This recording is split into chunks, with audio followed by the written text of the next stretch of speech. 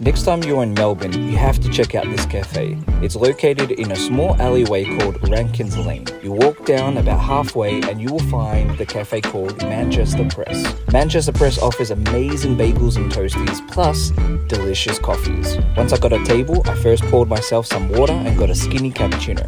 Perfect temperature and beautiful taste.